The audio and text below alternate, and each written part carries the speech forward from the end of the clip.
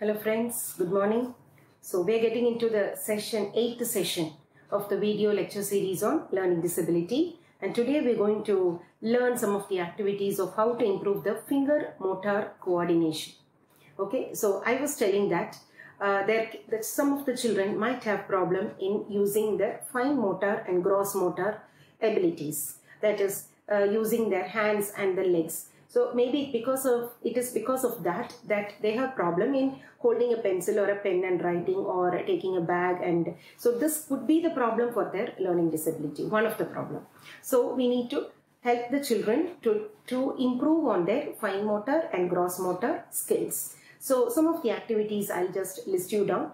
Last video I was telling about attention enhancing activities. So whatever I'm telling, these are some of the points, some of the ideas that I have, and what has been regularly practiced, and simple intervention techniques. So what I'm telling is that you can have better ones, you can have your own creative ways of doing it. So these are not rigid methods that these are the only methods available.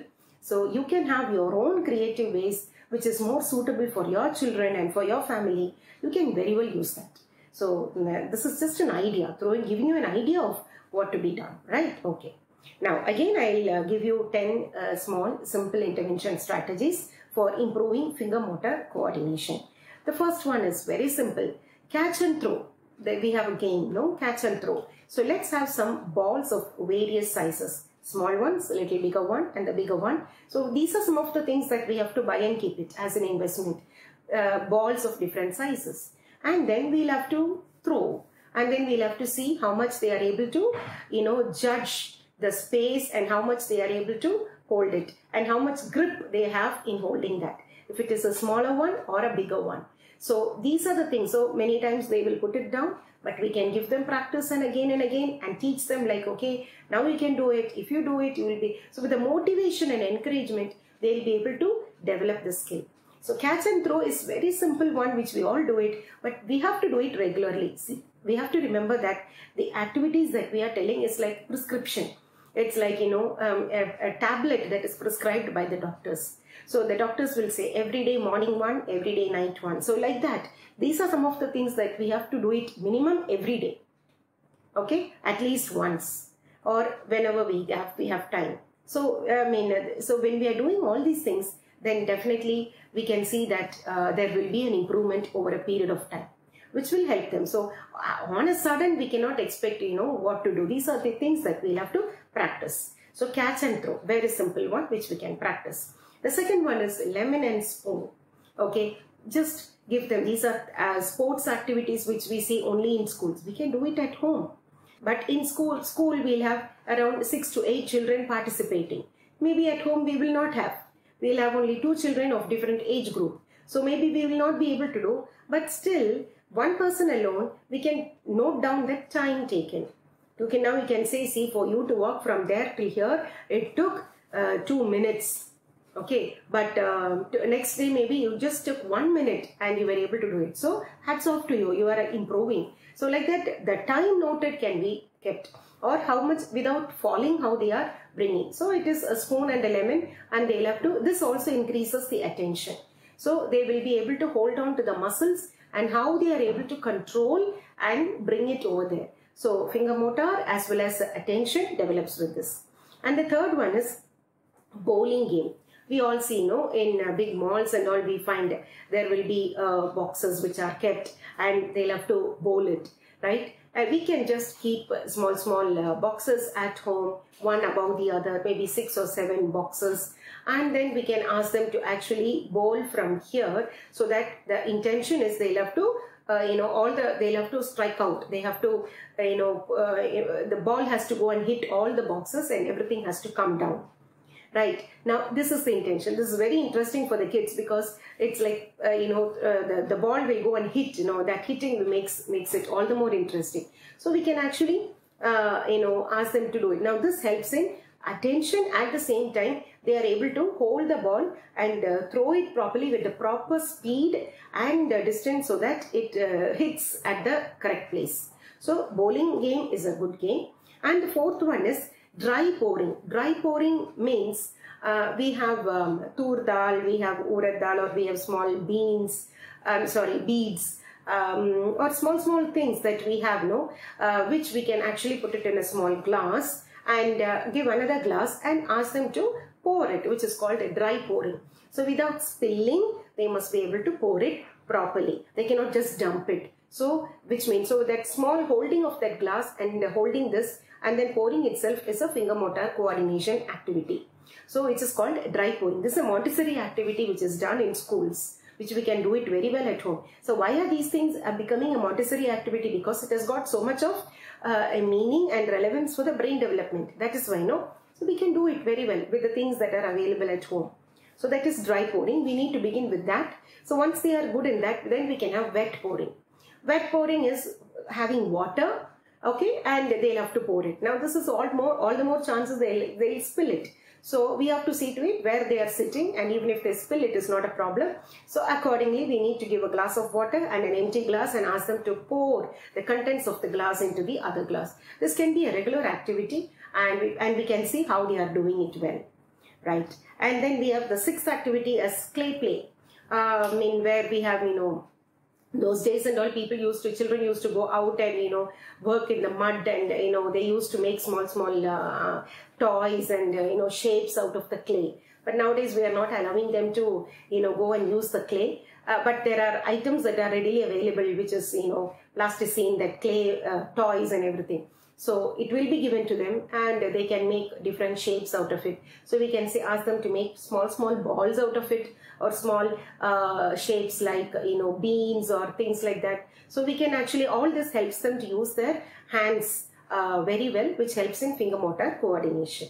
Then the seventh activity is scissor work. Scissor work is again asking them to, we can draw something and ask them to cut it properly. So, that needs a lot of attention, at the same time hand movement. So if their hand is not, able to hold on to that, they will not be able to cut properly. So we can actually give them training and make them cut bigger pictures and then cut smaller pictures. So like that, we can improve the finger motor coordination. And hopping games. Okay. Hopping games are really good. This is, you need to hold that skipping. Hopping games, and which actually helps them to use their whole body as such. So all this while what we were seeing is using that fine motor. For the gross motor, we have to allow them to make use of their whole body, hold the rope and then turn it around and jump also. So it is like involvement of every muscles and coordination that takes place. So by the time this rope comes down, I need to jump, otherwise I'll fall down. So hopping game is such a fabulous brain development and finger motor coordination activity. Then swimming, dancing, all these are activities only. So we don't have much time and space for swimming nowadays, but dancing at home can be done very well. Again, I had told all these things as part of attention enhancing activities. So this is also, it goes along with that too. So dancing, wherein, in dance and all, we'll say that, classical dance and all, they'll say the right leg has to tap at the same time, the left hand has to go like this. So this is so much of coordination that they have to work in the brain. So the right leg and the left hand, and the left leg and the right hand. Okay, or right leg and the right hand. So we can give different methods and teach them and train them so that will help them to learn. The brain will slowly learn for using the whole body, gross motor abilities. And buttoning the shirts, but this is also a Montessori activity. The buttoning, putting the lace of the shoes can be done. So which is something that they'll have to tie a knot, and the shirt buttoning. Many times we do it for them, but then we'll have to ask them, because it needs, they'll have to make use of that fine motor and then try to put that button inside that small hole. So they'll have to learn it. The more they do it, they'll be able to develop on it. Also all these things, so 10 activities, simple ones I have told you, which can be done to improve the finger motor coordination of the children. On the whole, what I would like to say is that all these activities improves the coordination. Not only that, it really it's a best time pass for the kids. See, they really look at it as game only. So they will enjoy doing this rather than just sitting and watching TV all the time, all the nonsense that is there in the TV which doesn't help them in any way and makes them like, goose potatoes. Like, we should not allow them to happen. So they will lose interest in watching TV because this will become more interesting. But the point is that parents have to spend time to be with them, to do all those things and to encourage them. So we'll have to allot time for that, and then they will start doing it by themselves. Third thing is that since the parents and teachers have to be with them, it really builds a good relationship between them. Nowadays, we don't find that. Once they come from the school, they are with TV or they are with tuition, and the relationship building never takes place. But the parents always complain that, children don't listen to me or all those things. These are some of the nice times that we can really spend with them so that it builds relationship. At the same time, it becomes a good activity for them. Not just a game, an activity.